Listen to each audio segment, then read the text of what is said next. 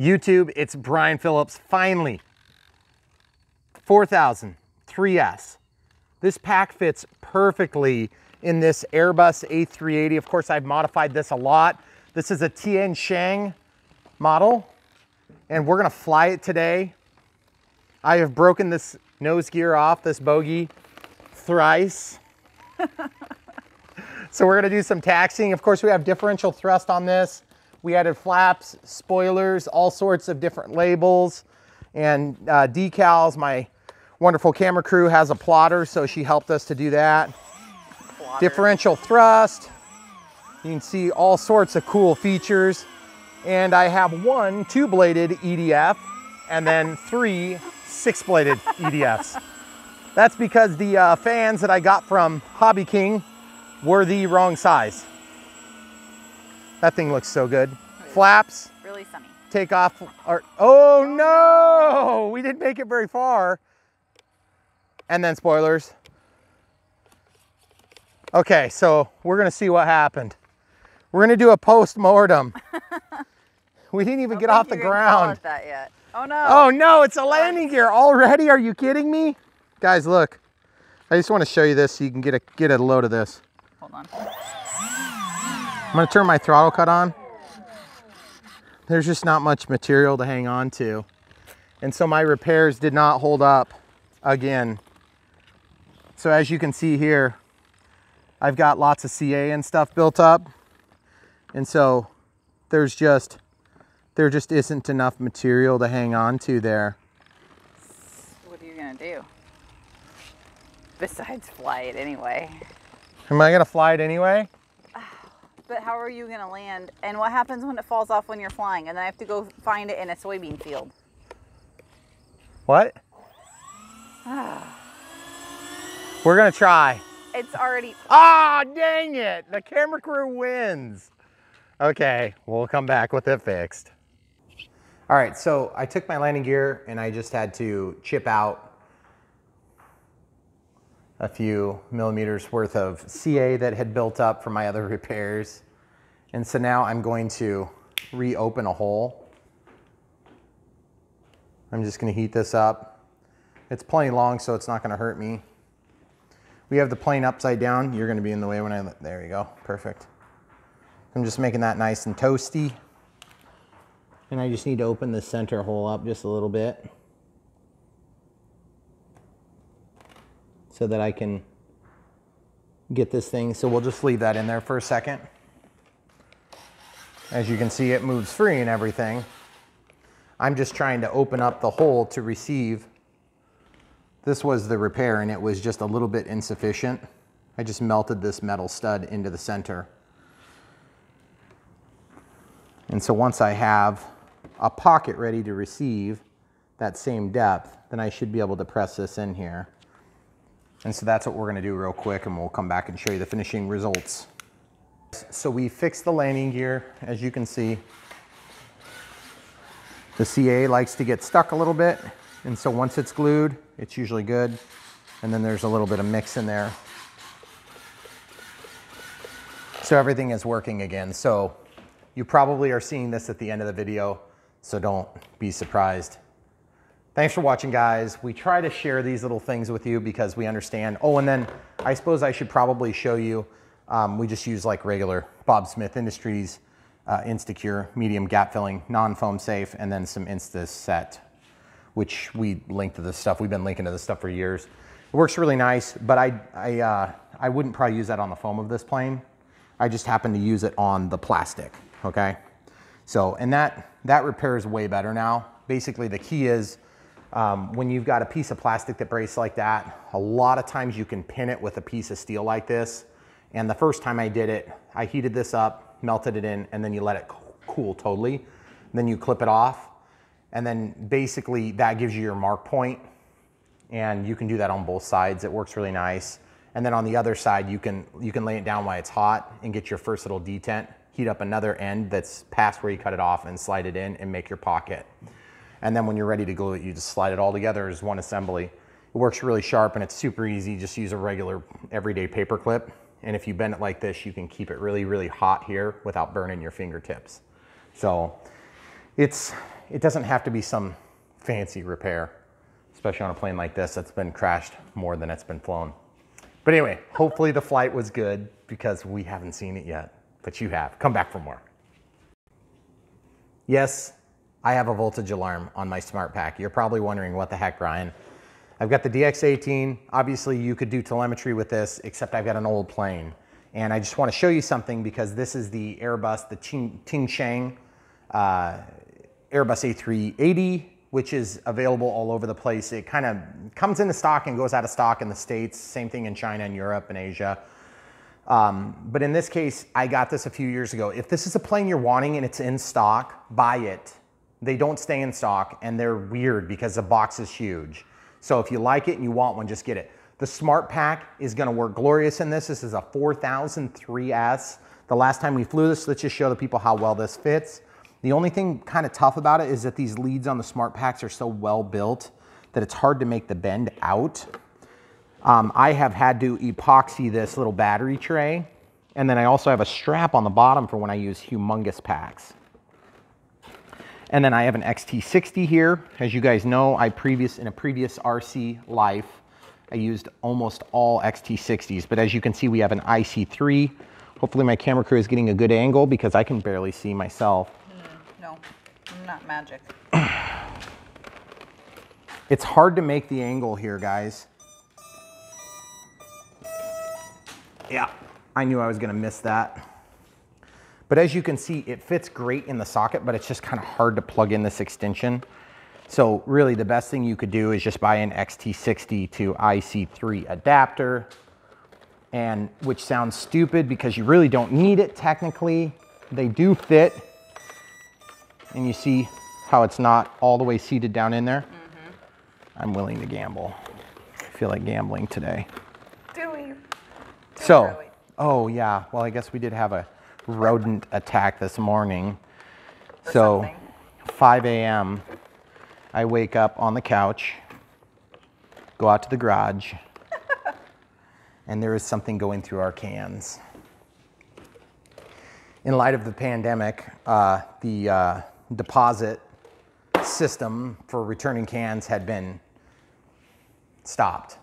And so we had, how many cans? Like 800 cans or something since December of 2020. No, so, 2019. Oh no, yeah, that's right, December of 2019. Obviously it's not December of 2020. So anyway, guys, we're gonna show you how we lost the nose gear on our taxi, and we're gonna fly right now for you in this Tian Sheng A380.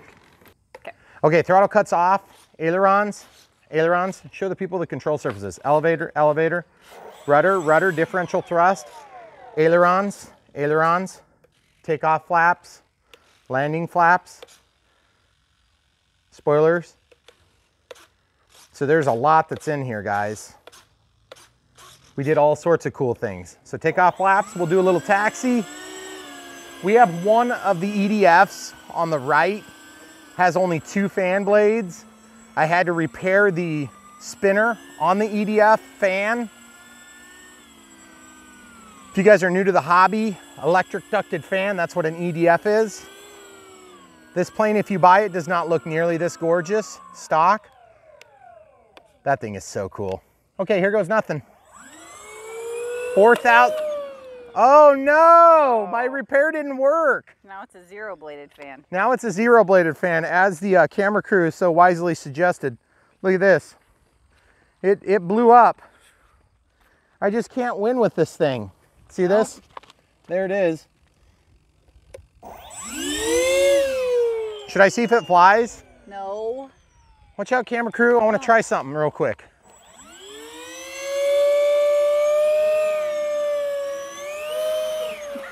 I don't have enough yaw authority now because the differential thrust is really fighting me. Oh man, it's so frustrating. By the way, my differential thrust is actually a function of the outside 2 motors, and the inside 2 are just regular. So it's actually a pretty cool system. Just not today. All right, you can pause it. Okay. All right, my camera crew has advised me against this, and I'm gonna do it anyway. I have.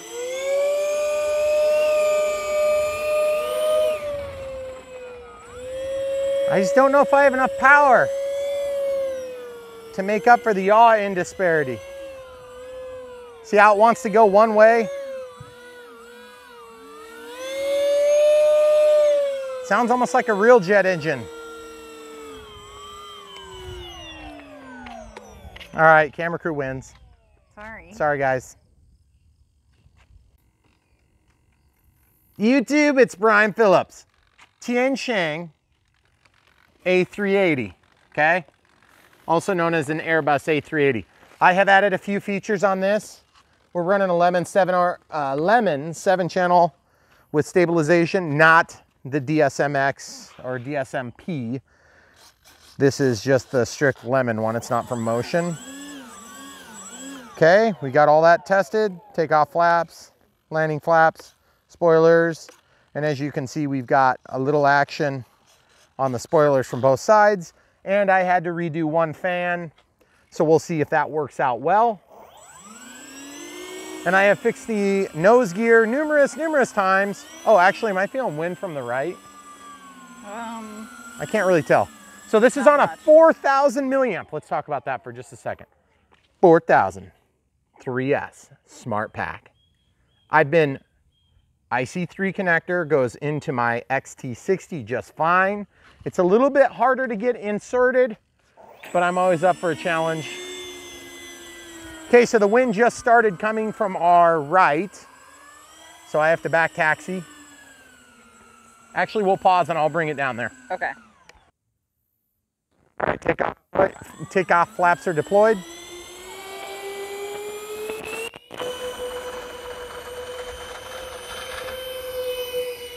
God!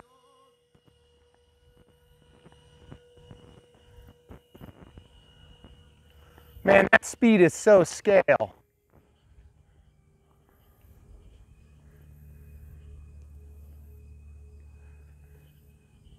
Guys, this Tian Sheng product is one of my favorite airliners, despite the other choices, and I have a lot of them. 4,000 milliamp hour 3S, you wouldn't think it would produce a whole lot of thrust. And it seems like it's about the perfect size pack. Fits in there perfect.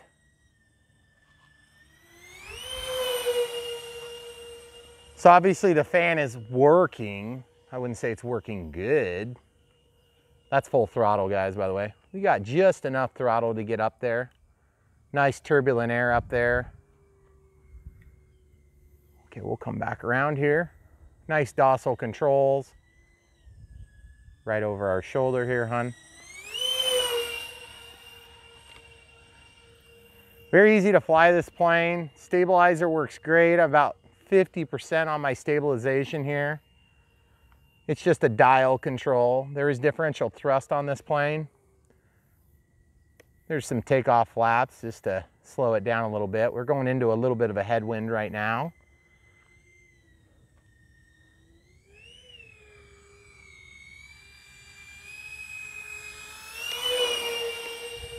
A lot of drag induced by those flaps. I suppose I should probably not like push it on getting airspeed up against the trees. Must be a lot of turbulent air up over the top of them. I do have a voltage alarm plugged in because the telemetry does not exist on this configuration. And if you guys are thinking about getting this plane, don't worry, it comes out of the box ugly as sin. So you're gonna have to do some work to make it look good. That pre-stress in the wing was one of the harder things. And getting the nose to look right was another thing. Do you remember doing all that work? I was just gonna say, and the Rolls-Royce decals was a whole nother thing. Okay, I hear my beeping. Full landing flaps, as you can see, it slows down a lot.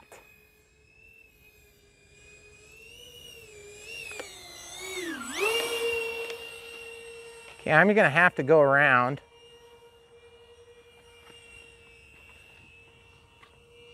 Stay back off of the runway. That is like the crash spot for this plane. I don't know why I can't get this plane to survive. So we didn't quite fly 4 minutes on that. I had a 4-minute timer and I was struggling to put it down. And then I tried to do my go around, and what I should have done is just gone out and then doubled back around. But there's just something about this plane. It just does not want to live, which is extremely frustrating because how many times have I fixed it, Megan? How many times have you flown it? Well, it's not that many times. It's close. But anyway, yeah, so really the moral of the story is, let's see how bad the battery is. We'll just walk out there. I broke one of the nacelles off. I see some landing gear in the grass. I see something next to it on the left. I have no idea what it is. But there's nothing like a good airliner crash to round out a holiday weekend. We lost a bogey. We lost the nose gear assembly. Looks like we lost another bogey. Here's some mains. I'm serious. Like, I must have crashed within inches of this exact spot multiple times. Yep. And it's been because of wind? No, lack of thrust. Oh, yeah, power is not the... Well, part of the problem is today I just ran it and I didn't realize I was beeping until I was already on the final. I didn't hear it. And the wind is pushing me so bad. But yeah, these landing gear bogies, they would be fixable for sure. They're very light. Yeah. Well, let's show the people at home, camera crew, you can hold the wreckage. Yep. This is the type of plane that I want so badly for it to be awesome. And then I fly it and I'm like, really? Come on. Yeah. And it's really not even that bad. See, like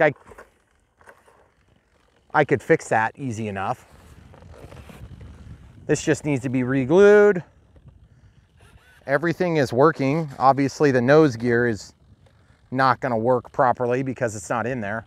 This looks like it needs to be re-glued as well. Let's test the throttle. Yeah, everything is running. I think they're both loose. Looks like this one's loose on this side too. So I don't know. I mean, to be honest with you, that's annoying, of course. But really, did we get the nose gear in that wreckage? I have. That's the one we got. Yes. Oh.